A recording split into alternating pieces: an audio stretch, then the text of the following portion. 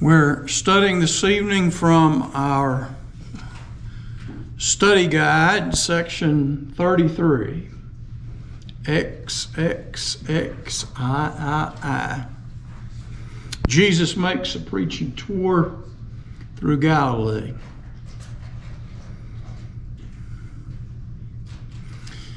The scriptural references that are used in this particular section that we're looking at come from Matthew chapter 4, verses 23 through 25, Mark chapter 1, verses 35 to 39, and Luke 4, verses 42 to 44. And these are times that are still relatively early in Jesus' ministry.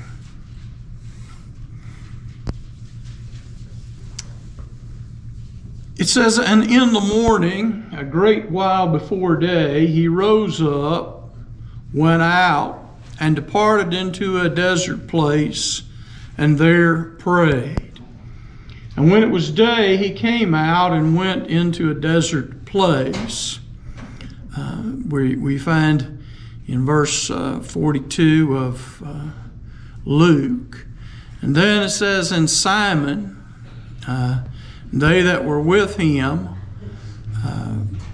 followed after him, and they found him and say unto him, All are seeking thee. And he said unto them, Let us go elsewhere, that I may preach there also. And the multitudes sought him after him, and came unto him, and would have stayed him, that he should not go from them. But he said unto them, I must preach the good tidings of the kingdom of God to other cities also, for therefore was I sent. And he, Jesus, went about in all Galilee, into their synagogues throughout all Galilee, teaching in their synagogues, and preaching the gospel of the kingdom, and casting out demons, and healing all manner of disease and all manner of sickness among the people. And the report of him went forth into all Syria. And they brought unto him all that were sick, holden with divers diseases and torments, possessed with demons, and epileptic, and palsied, and he healed them. And there followed him great multitude from Galilee and Decapolis, and Jerusalem, and Judea, and beyond Jordan, and he was preaching in the synagogues of Galilee. And so that's a mix, of course, from those three particular writers, and we're looking at the synoptic gospels here. And Jesus, as we left off, and we were speaking in our last class, we were looking at some of the miracles which Jesus did, specifically with his Peter's mother-in-law and healing her. And it talks about his tour and travel around Galilee. And it speaks of that in a somewhat general sense, but it's also mixed with a splattering here or there of things that he did along the way. And so we have some specific things, and then some general things, and then an all-around general kind of account of what was going on. But the primary emphasis is that he is in the area of Galilee, and he is traveling around the Sea of Galilee, preaching and teaching the gospel, the good news of the kingdom. And now he was in Capernaum, and he was preaching and teaching there. And there were large numbers of people who brought the sick and afflicted of that area. And we were told in the last lesson that he healed them all. And so we don't know how long that went, but as we were looking in the last lesson, of course, he was in the synagogue, and then he went to Peter's house. Peter and Andrew and James and John were there, and some others. And that's where he healed Peter's wife's mother, and that's where they brought the sick, that he healed them. And so we can imagine that, understanding that it was at sunset when people began to come looking for him, because sunset would be the next day, which would be Sunday evening. We go from what we think of as a Saturday evening into Sunday evening, but that's the Jewish time. The evening is before, and so what we think of as Friday evening was a Sabbath night, and then there was the Sabbath day, and then when the sun set, that started Sunday evening. And so they brought him at sunset many more, and he was there healing them and dealing with them and talking with them. So we really don't have an idea of how long people were coming and interacting and all of these, this situation that we see. But we're told that he healed them all. And then it says, and in the morning, a great while before day, he rose up and went out, that is, from Peter, and departed into a desert place, and there prayed. And so it's interesting that, he probably was up till late as he was dealing with those individuals that were brought to him who needed to be healed. And then we're told a great while before day. And, it's interesting. Of course, we don't have, wristwatches back then, so it's kind of hard to say 4 o'clock in the morning, 3:30 in the morning. I mean, what is a great time before day? And these are the kind of terms that sometimes we just, we hear about multitudes because apparently nobody thought, at least at the time, to take a head count. And so we don't have, sometimes we do manage to get a few, the 5,000 he fed, but here we're just told a great while before day. So that kind of leads us to, and of course by day we would mean the rising of the sun. And so it was a great deal of time, at least whatever a great deal is. Don't know whether that's an hour, 2 hours, 3 hours. If he was there late with the people that he was dealing with, it's quite possible he didn't even go to sleep when everybody else prepared to go to sleep or go to bed for night. Maybe, it was, coming up on day, and it was still a great while, but, there's no need to go to sleep now. And so he chose to go out into a desert place, or today we think of it more as a deserted place, and spent time there with God in prayer. One of the examples that Jesus gives us is that, he was a man of prayer.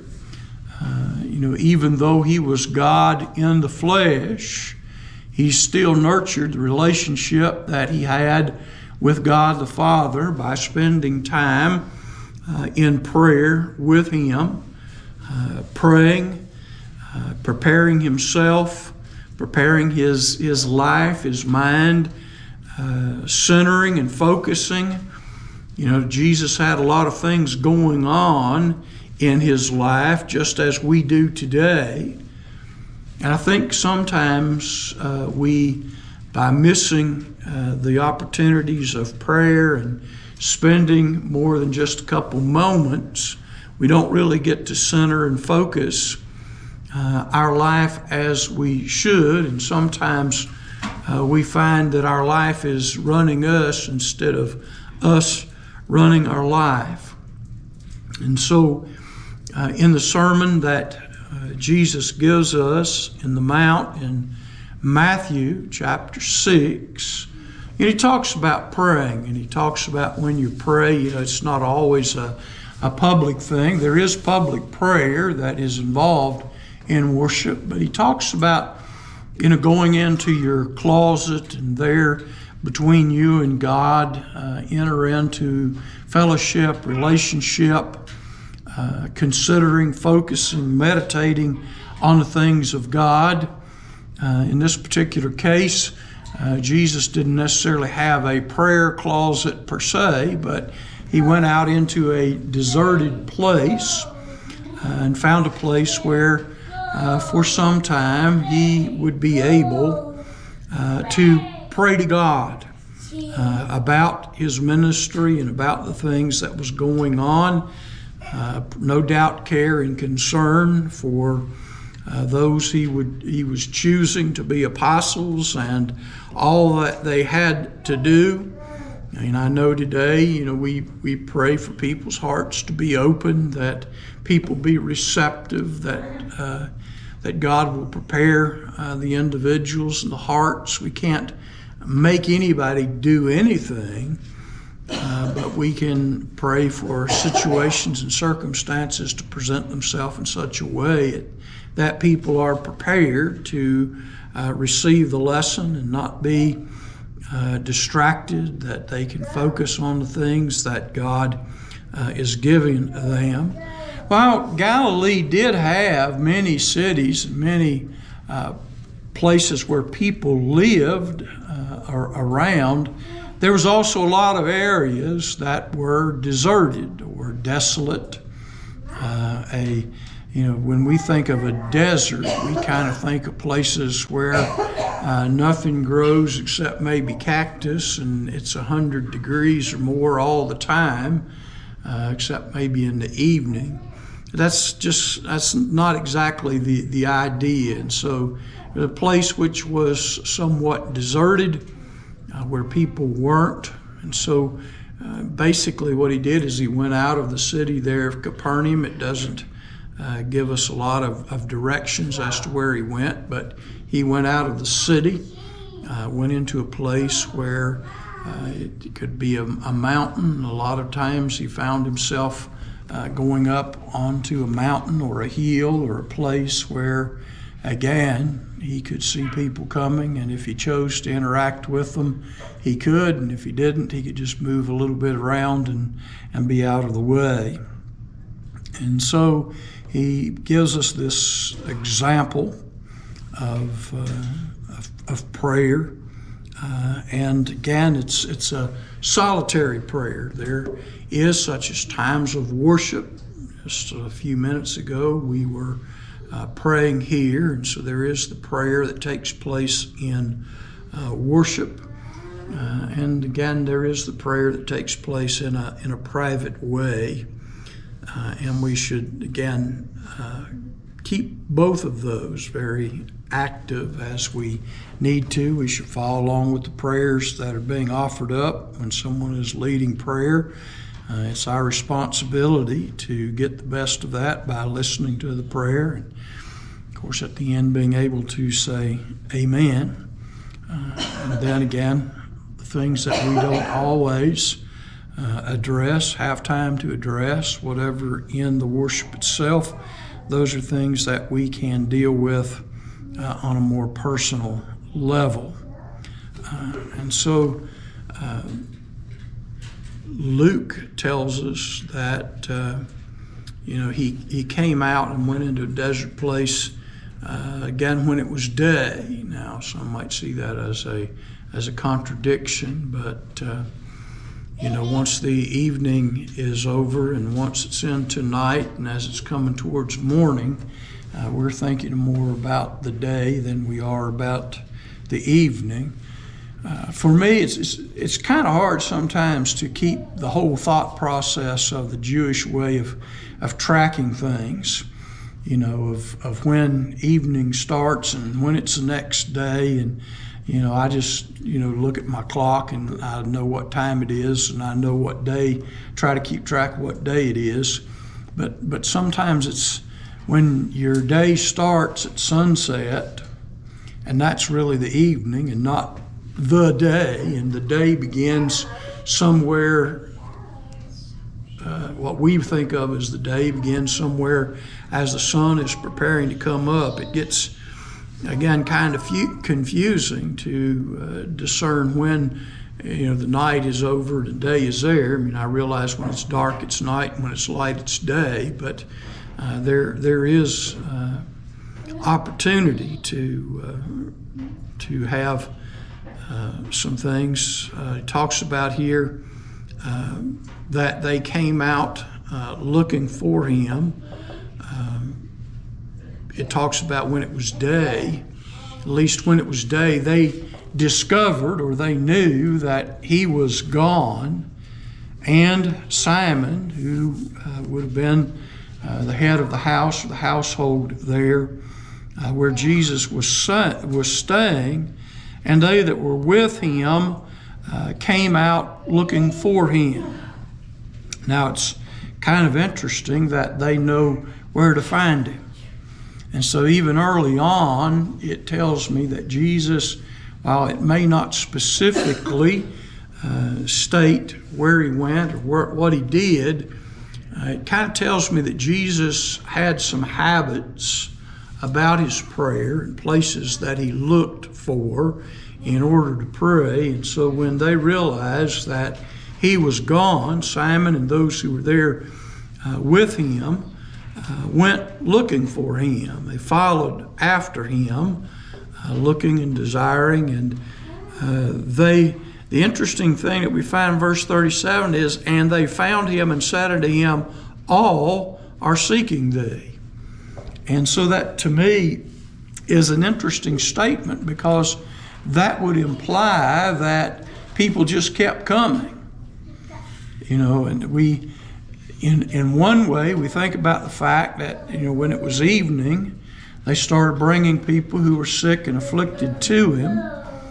And, we think about the fact that maybe they were ready to go to bed or go to sleep, and Jesus went out. But, it seems that the way the statement is made here, that it just never stopped.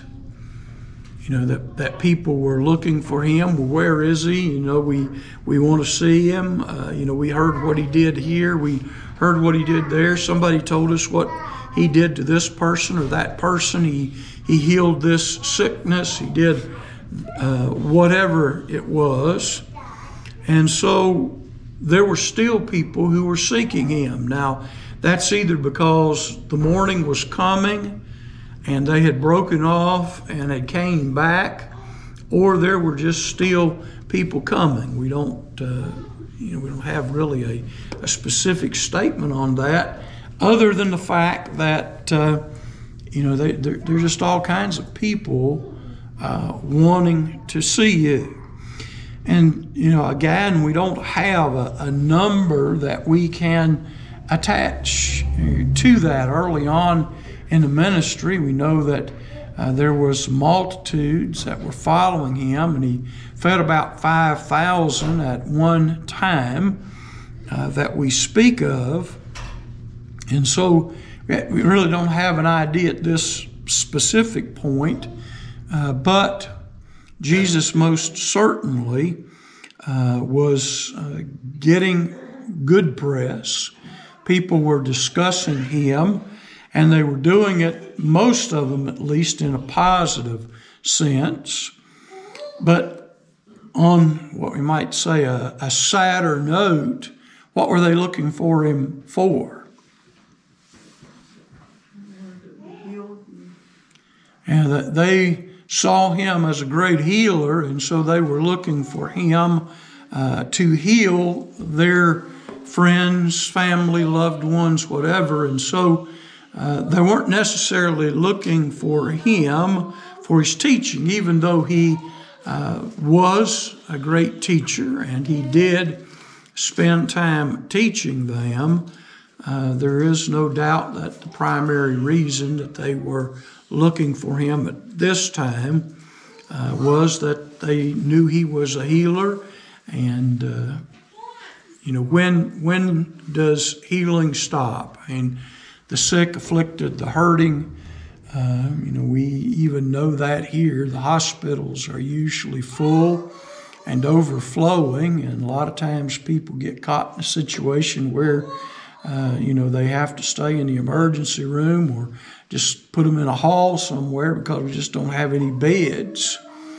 And so there's always a great deal of sickness within communities. And when you add to the sickness the possession that was going on with the demons or evil spirits, and you add to that people who've been in accidents and have been crippled and hurt, everything from the blind to the deaf to those who couldn't speak to those who couldn't walk, those who had various types of paralysis, perhaps had strokes, just lots of things that they all felt, in looking and hearing about what happens. You need to take them to see this man Jesus, which is in Capernaum, and they could go down a whole list. Your mother, your father, your brother, your sister,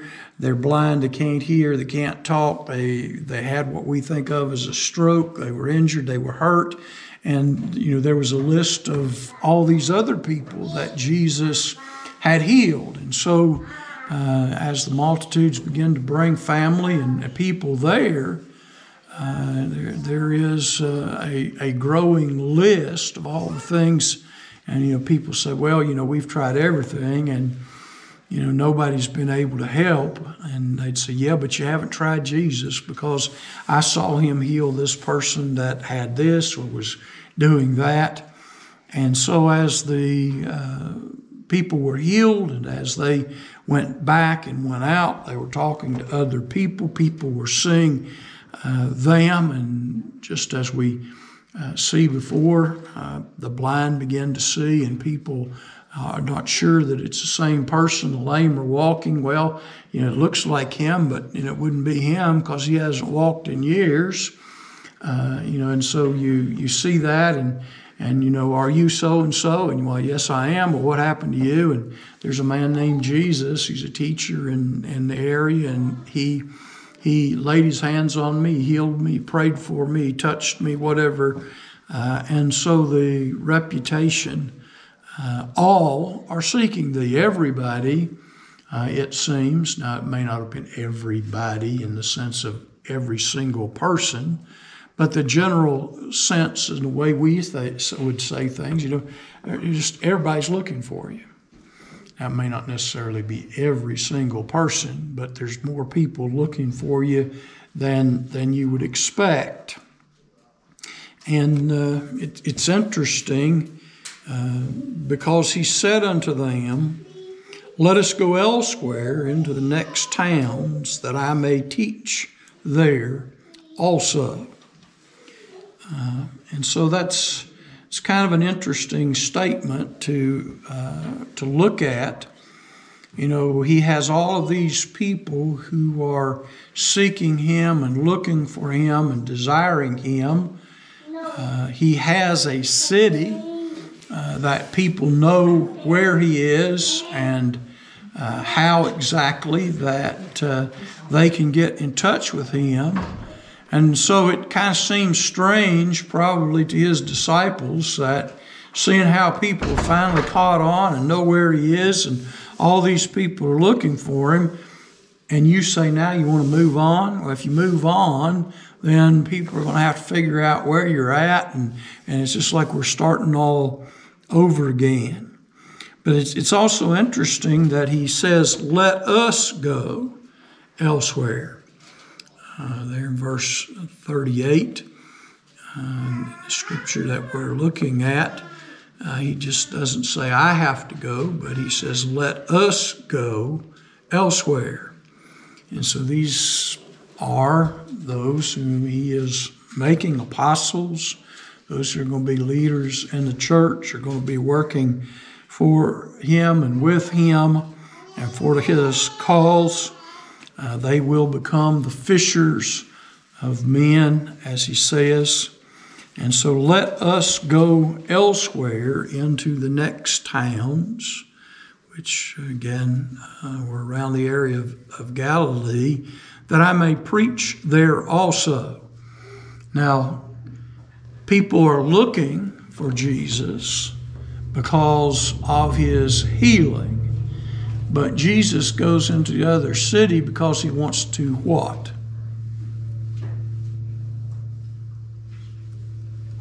Preach.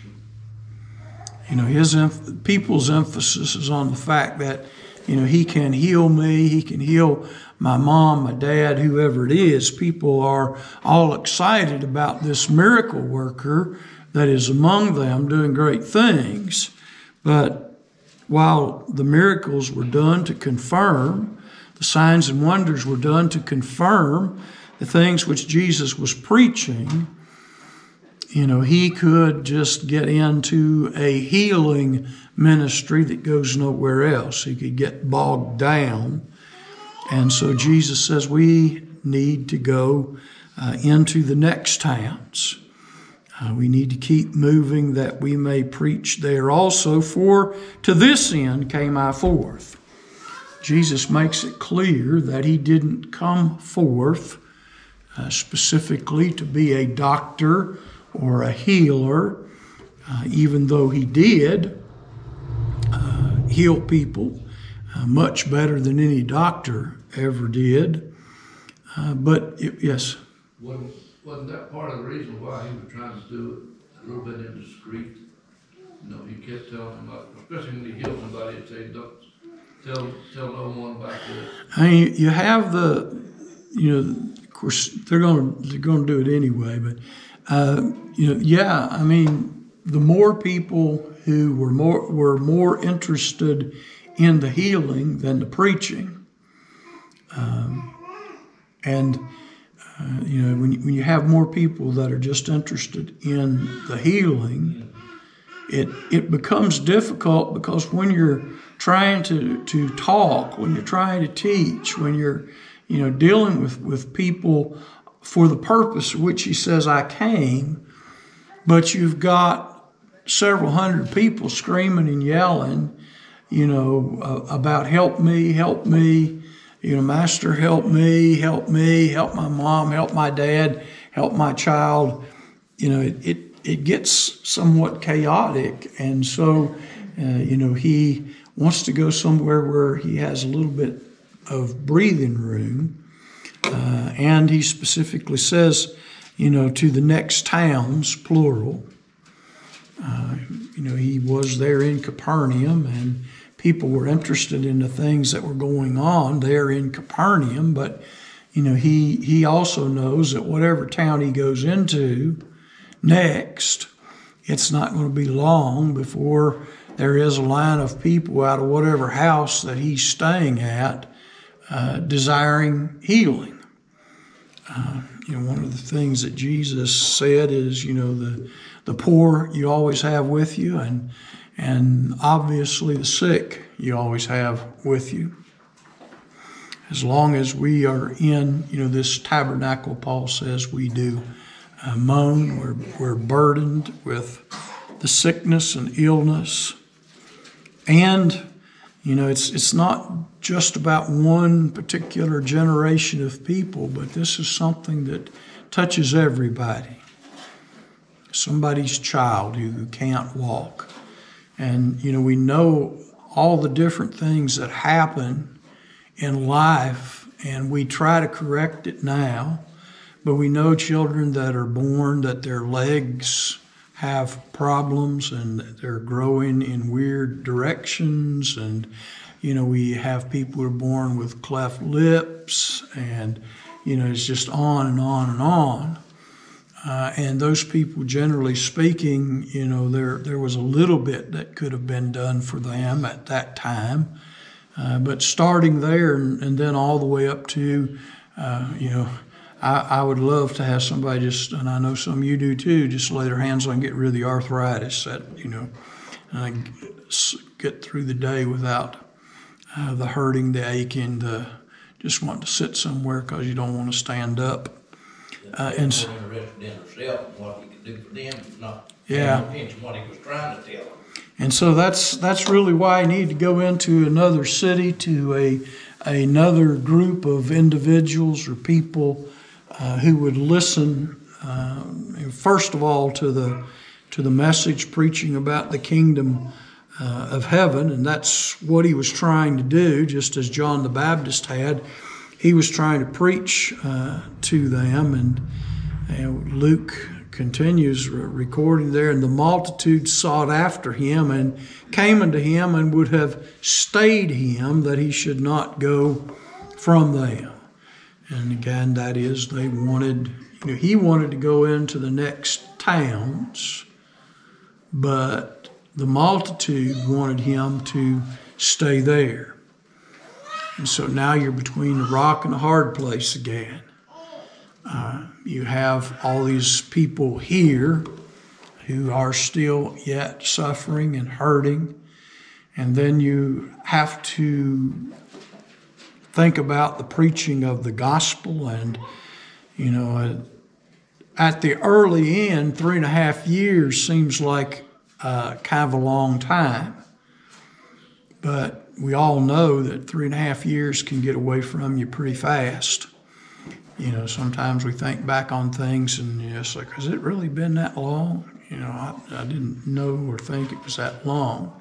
So again, he knows he has 3.5 years, somewhere thereabouts, probably closer to 3 years now, in the midst of all of this.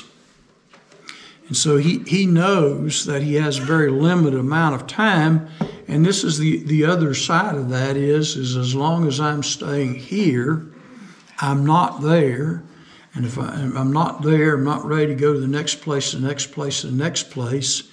And he knows what he has to do. He knows what he needs as far as going around the areas of Galilee, around what we think of as the cities that were there in the cities of Galilee. And he also knows later on he's going to go back down to Judea for a while. And so, we have to get moving. We have to get this process going. We can't just get bogged down. And so there's always those who would want him to stay. And, if you go away, I don't know where you're at. What happens the next time something happens? Yeah, you healed my mom, you healed my dad, you healed my son or daughter or wife or husband or whatever it was. But what happens if they get sick again?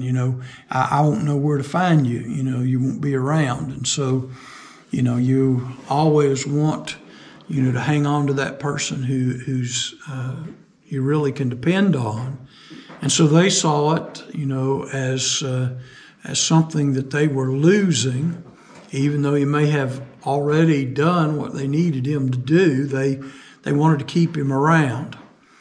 And I guess it's like in the olden days, the doctor come to town and you did everything. Lots of people would help pay, and they'd help feed and do everything they could to keep that doctor in town, if he was a good doctor, that he not go somewhere else, because you didn't want to be in a position where you didn't have a doctor. And so Jesus, being better than anybody else, you most certainly wanted to keep him.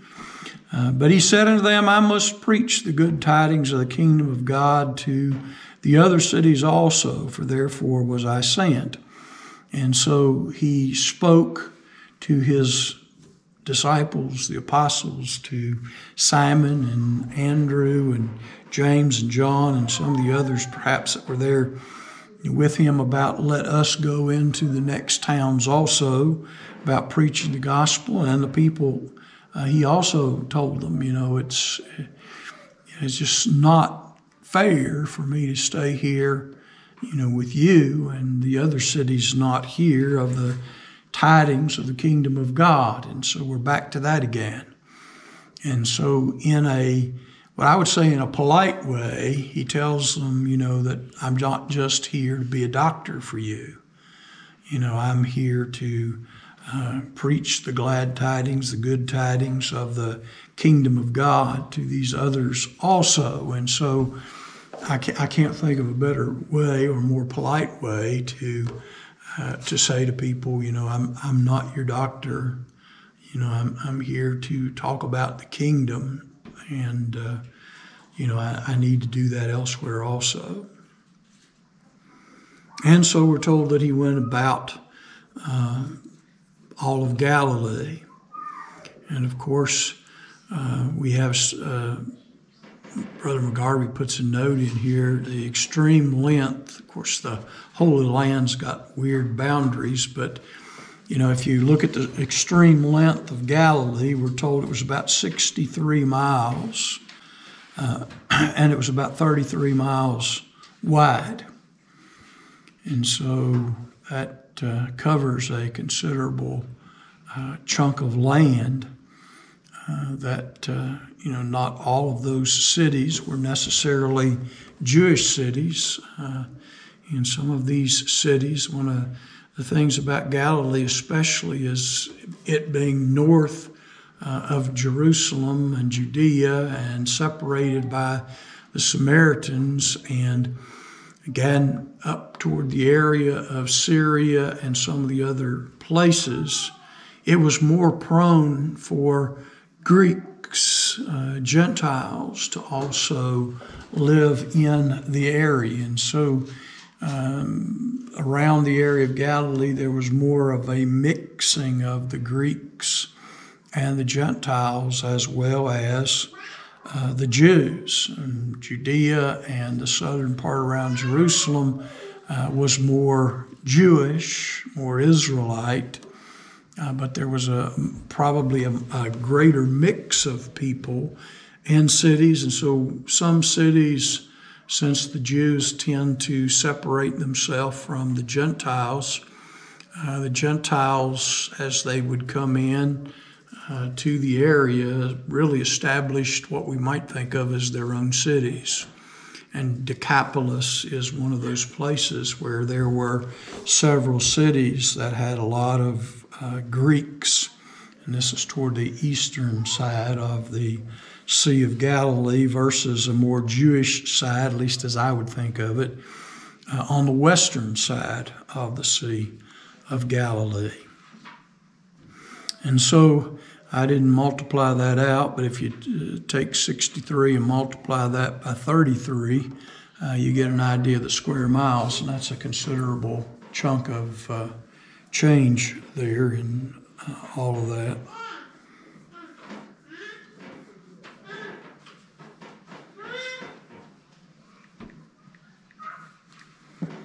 That would be almost 2,100 square miles. So that's a considerable place. And like we said, he has 3.5 years. Every square mile does not have people in it. As I said, Galilee had some desolate places, but where there was cities and where there were people and where there were Jewish settlements and all of that, he needed to get there, and he needed to do what he was sent to do. And so he went into their synagogues throughout all Galilee teaching. And this is a process that the Apostle Paul and others used.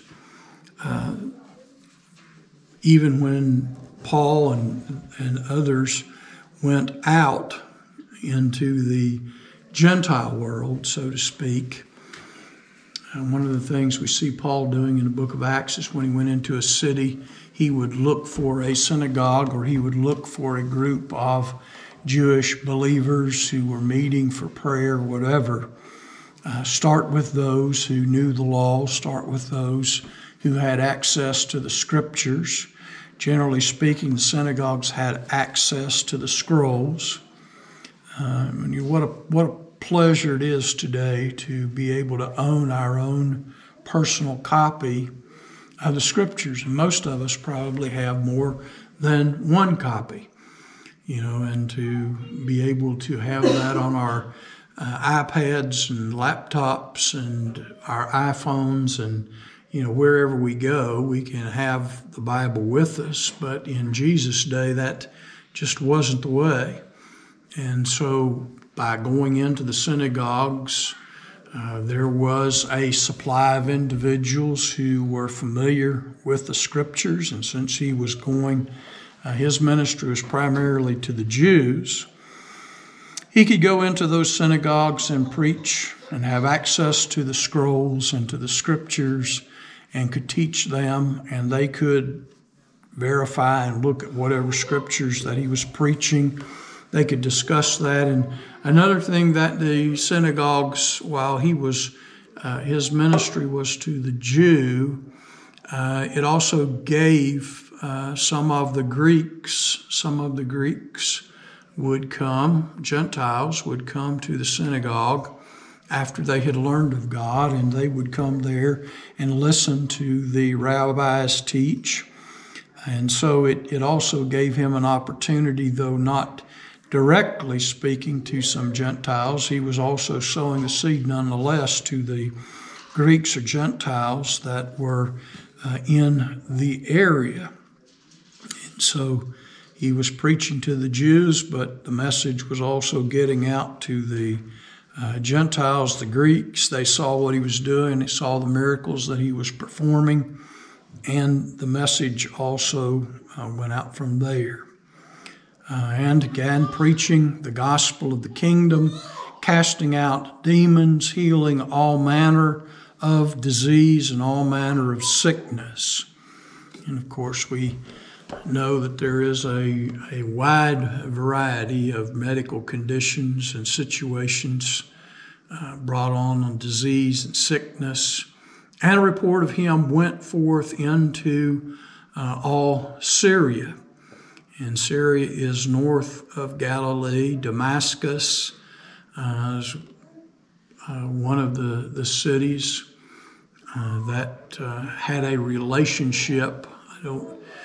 Paul was on the road to Damascus, and so apparently there was a synagogue and a good-sized congregation of Jews, we would assume even up into Damascus of Syria, because Paul was given letters to those in Damascus that if he found anybody there in Syria that were following after Christianity, that they might be arrested and be brought back to stand trial in Jerusalem. I know that's some time from now, but nonetheless, the events that are taking place find their way even into Syria. So when he's preaching in Galilee, there are people who are coming down and hearing what he said and taking it back. And so they bring unto him all that were sick with divers diseases, torments, possessed with demons, those who had epilepsy, palsy. He healed them all, crippled, whatever it was, and he healed them. Do you think there's a type of cancer back there? Which palsy? The cancer. Oh, I'm sure there probably was some kind of cancers and things that were taking place. They didn't necessarily think of them as we do, maybe by cancer, but they knew it was serious sores that wouldn't heal, those kind of problems. And, lots of people, in times past would die of stomach problems. They'd just say, he died of stomach trouble. Generally people, that's not really a medical diagnosis. Did they have cancer in the stomach? Did they have bleeding ulcers? They died of stomach trouble was because they thought it was their stomach and it was really their heart. So again, people didn't always have an accurate diagnosis of what was going on. They had some insight. And of course, Luke, being a physician, is capable of talking about some of those from his standpoint. And we have a wide variety, all that were sick, various diseases. One of the things that, that was a plague at that time and has caused problems, of course, was leprosy. Leprosy was a disorder of the skin and complexion, and of course, under the law of Moses, lepers were unclean.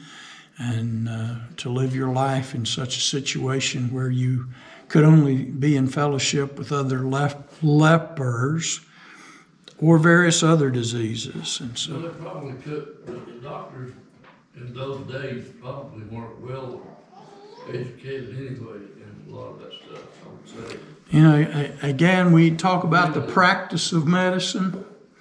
You know, it's one of those things where, you know, that you get some training, but, you know, you try whatever that you have access to.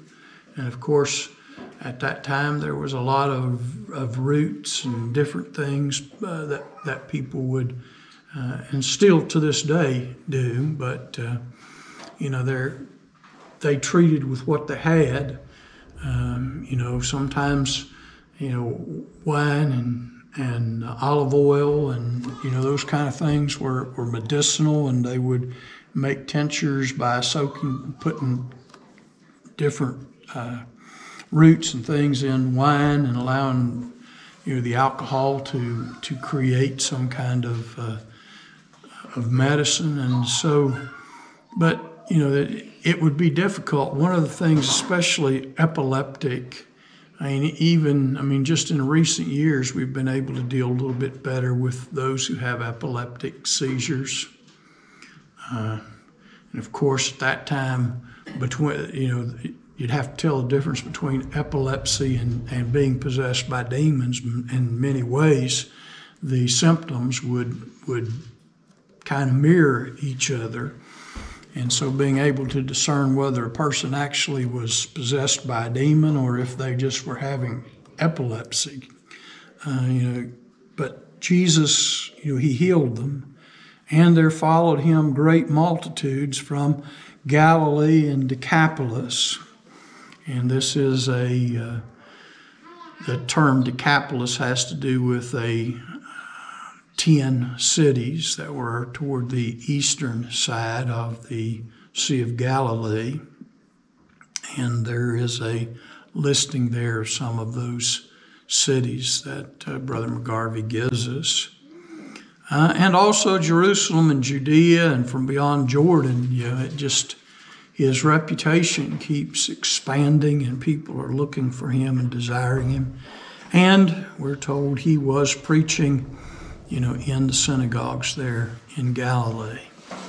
Does anybody have any questions or other comments? Talking about that diver's disease, he talked about the devil then, was casting out the devil, called it diver's. Well, the word divers means diverse. Devil. No, diverse. Like many different kinds, diverse. The English word today would be diverse. It just means many different kinds, different things, so different diseases, and he healed all the different diseases. In closing this evening, we wish to thank you again for spending your time in study with us. We hope the lesson has been uplifting and motivational.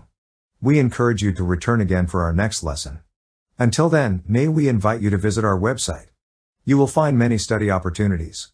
Our resource page has links to the Gospel Broadcasting Network, a 24/7 station with many great Christian programs and speakers. In Search of the Lord's Way, with Brother Phil Sanders. We have 2 links for Bibles and downloadable software. If you are looking to really expand your knowledge, perhaps you might like to try World Video Bible School, a college-level learning site free of charge. So, until next time, may God bless and keep you in His care as we walk together in His truth. And remember, as always, the churches of Christ salute you.